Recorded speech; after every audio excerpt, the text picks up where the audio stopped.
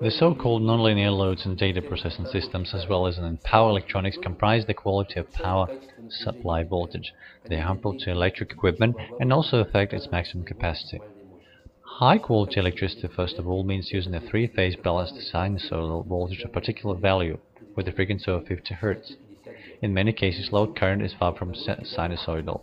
Current distortion causes voltage distortions. The value of the voltage distortion also depends on the source's impedance. Harmonic distortions are caused by nonlinear loads applied to the electric main.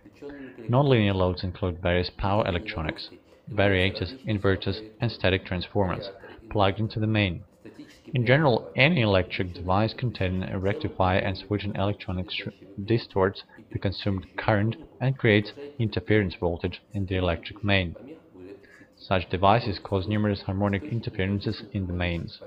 Harmonic interferences are a superposition of the main wave with a frequency of 50 Hz with other waves with frequencies multiple of the main frequency. In order to determine current or voltage harmonic interferences, we use the Fourier transformation.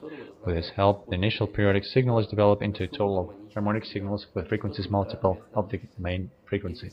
If a signal has a component that is not a multiple of the main frequency, for example 175 Hz, we are dealing with interharmonic interferences or with the process of intermodulation.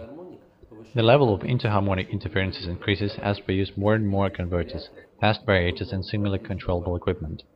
The level of harmonic interferences may be characterized by the total harmonic distortion, or THD. Usually deals with harmonic interferences in the range of 100 to 2000 Hz. That means harmonics with a magnitude ranging from 2 to 50. Modern measurement technology must be able to analyze harmonic interferences together and separately. This is required to carry out exact diagnostics of equipment. For this purpose, you could use Power Quality Analyzer for a three-phase network mode Fluke 434.